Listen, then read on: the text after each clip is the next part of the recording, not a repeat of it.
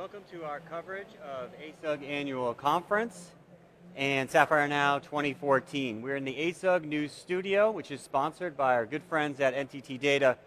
And today we're going to talk about sports, analytics, and the entertainment industry and how all those things are coming together and the very cool and innovative uses of technology that companies are doing. And couldn't think of a better guy to have in here than Jeremy Stierwalt from NTT DATA. Jeremy, welcome back. Hey, thanks, Tom. Good to be back again.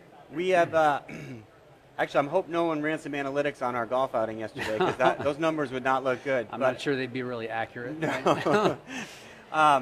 There is so much going on in that space. Obviously, Yeah. SAP is doing a lot, and so NTT DATA is doing a lot as well. Mm-hmm. Can you talk just a little bit about what it is you do at NTT DATA, and then we'll jump into some cool customer stories that you're seeing? Yeah, definitely. So my responsibility really lies in heading up our analytics practice or our division. In that, I'm just responsible for the execution and delivery of all the solutions in and around our analytics space. Mm-hmm. But on top of that, as it relates back to the sports and entertainment industry, I pretty much lead our solutions team as it relates to sports and entertainment as well. Kind of a second priority, although a very high priority for us as well, because it's such a area where we're spending a lot of time and innovation building out new solutions in that space.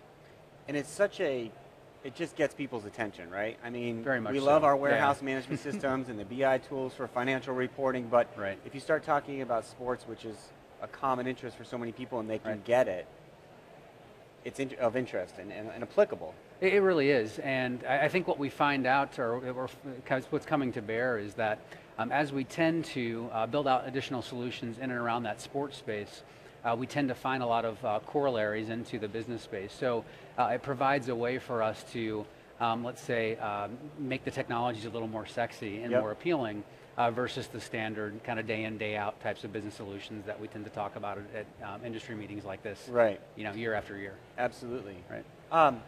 So for so long, we've all seen the movies about baseball, for example, being transformed by analytics, cybermetrics. Sure. What's the allure for the sporting or entertainment industries? What do they see? I mean, for so long they relied on gut instinct and their own eyes and not really trusted the data. What do you think has changed? So I think there are probably a couple of different variables that factor into why they're looking at technology-based solutions, analytics or non-analytics related. I mean, the first one really is they're trying to get more bang for their buck out of their players, their staff. Mm-hmm. That's really the first thing. So trying to be able to promote or enhance their performance, being able to keep their athletes at kind of a top notch or top level. So that's one thing. And then that in turn leads to additional revenue streams. So there's other pieces around let's say, the technology spaces of being able to drive customer adoption, being able to improve the customer experience inside the venues. So managing your venues, managing the experience for the customer, I think then drives additional revenue. So those two pieces, I think, are what are really driving teams to look at technology-based solutions for that industry vertical. Absolutely. And what's so interesting, and I don't know, maybe we'll get into some of your clients you want to discuss, but what I find interesting is you have these sporting organizations, and yet they have these legion of fans who go with their hearts most of the time, right? And well, he's my favorite player. Derek Jeter's been there. I love him, but is he producing? It sounds like the sporting organizations have come around to where really the data just is going to be objective, it's going to speak for itself, and they're going to rely on it. Yes, yeah, they very much do, to some degree. So I think that, for instance, last week I spent some time at another sports management conference, and I was actually listening to a longtime general manager talk about the use of, let's say, technology and analytics in the field of baseball.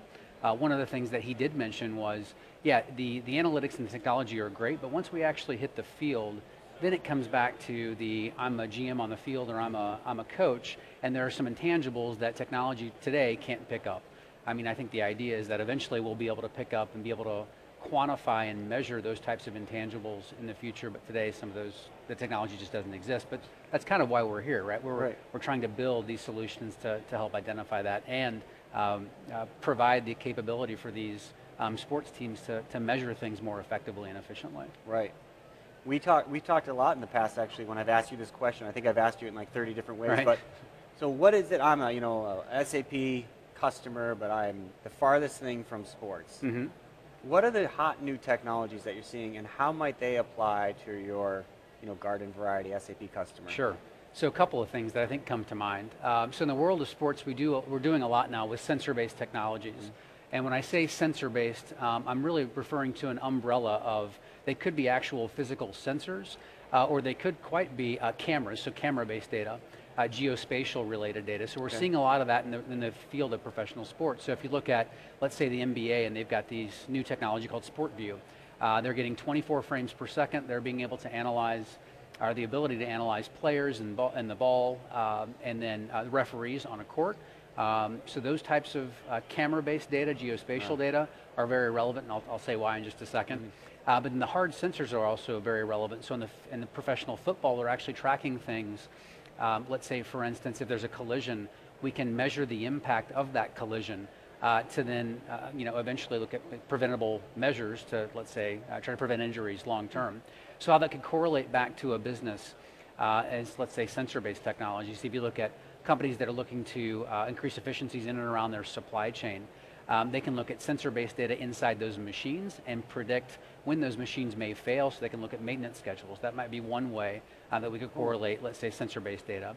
Or video-based data, if we look at consumers and how consumers react to certain things, let's look at, for example, like consumer products or retail, we might be able to geospatially recognize where customers are going and what products that they're buying based upon where they're placed in a store. We might be able to do that through sensors, or we might actually be able to do that through camera-based data as well. So there's certainly some parallels that you can draw between what the sports world is doing and what a traditional business might also do and leverage in that same vein. That's really cool. I mean, do you think we're just kind of scratching the surface of this for the sports teams? We are, yeah. So I think there are many teams that have tried so baseball, right, was one of the kind of the first ones that went out with sabermetrics and really trying to analyze a lot of statistics and calculate those measurements. So we're starting to see a lot of that now in the world of football, basketball, baseball, soccer as well, even racing. And that's another story that we could talk about and spend another hour talking about racing statistics and telemetry data and those types of things. But point being, I think that we're just now scratching the surface.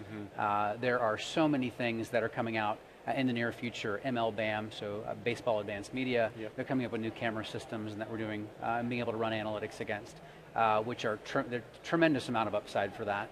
Once again, sensor-based things that are coming out.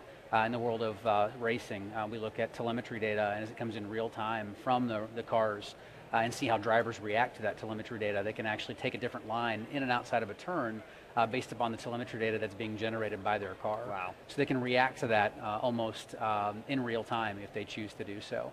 But we are just scratching the surface in the world of sports. That's amazing. I mean, that's crazy, right? I mean, in the fact that, though, you can see how that would translate to, you were talking about customer experience management, how that real time, I know Jeremy's in aisle 7 and he likes Gillette razors or whatever, and we're gonna, let's get him a coupon or something, right? That's right. It could be a direct coupon, indirect or direct marketing to your cell phone. It could be something that we actually push out to you before you actually get into the store, so we know that you're passing by that venue, or I shouldn't say venue, but let's say that store that you tend to shop at, and we might be able to entice you to actually stop by and on things that we know that you've purchased in the past. Right. So that might be another way to leverage those types of things we're doing, like for instance in the in-venue analytics at sports stadiums, being able to leverage that into, let's say, a consumer products and retail application. So where does SAP's products fit into this? Is it the back end creating all this stuff? Because it's got interface, I'm sure, with the sensors and all that. How does that work? Well, in the world of professional sports, I would say one layer of that would be SAP Scouting. Okay. So the ability to track player demographics, player, what we call measurables, and some of the intangibles. So they play a part in the application or the user interface side of that, being able to capture it, being able to store that information from a database perspective, then certainly be able to analyze that longer term. Yep. If you look at something like the in-venue analytics that I referred to, there's an application called CEI, so Customer Engagement and Intelligence. And with SAP's CEI product portfolio, they're really looking at kind of what I was referring to before, being able to track customers, being able to run campaigns, direct and indirect marketing campaigns to them in real time as they're actually in the venue. So that's where kind of SAP plays in that space, among other things. Certainly the ability to build custom applications on top of, let's say, HANA, or the ability to store massive amounts of information as it comes from these cameras and camera-based systems, Right. let's say from the NBA or the NFL. They also play in that space. So I think that they play not only in the front, what I'll call the front end portion or the UI portion, but also the back end portion from a database and technology perspective. And that's where SAP is going. I mean, And that's huge. certainly that's where they're going, right? That's the innovative and simplifying message that I think we're hearing this week. And that's just one of those areas that they're kind of moving into. Well, the other thing too is, and we talked about this, was essentially the teams managing their players. Mhm. That's one of the biggest parts. It's human capital management, right? Just Absolutely. by a little bit different thinking. Right, right. And so that's, of course, where companies who are not in the sports industries would love to have better insight. They would. You know, what's tremendous is that because so much of the amount of money that goes towards players and being able to manage players inside of the sports industry, I mean, typically 80% of the revenue stream for a professional sports team goes to player and player management. We certainly don't have that in the traditional business. Right. So they do spend a lot of time being able to manage their players and their personnel. I think we could certainly draw a corollary into the world of human capital management. Right. Being able to, let's say, look at how do we measure the performance of our employees? How do we actually create an environment where they perform better? So those are the types of questions that people start to ask when they may be able to translate that from the world of professional Right. sports over to the traditional business. A lot of professional sports teams are asking questions like, if I can manage the hydration levels and vitamin levels of this player, if I can reduce the amount of stress this player has, then I'll get better performance out of him. I think the HCM side of that in the traditional business is maybe companies start to look at that a little more intently and trying to come up with ways that they can get better performance out of their own employees. Absolutely. Well, I'm going to put a plug in. We're going to be hearing more about this at the SAP Analytics and Business Objects User Conference. Yes, absolutely. In September. We're going to do a keynote on that, I hope. Keynote. There's going to be much more to come on this, so right. I know you'll be involved. So thanks very much for coming in. We always enjoy having you here. Great to be here. Thanks for having me again. Thank you for joining us. For more SAP customer stories, please go to asugnews.com. Thanks.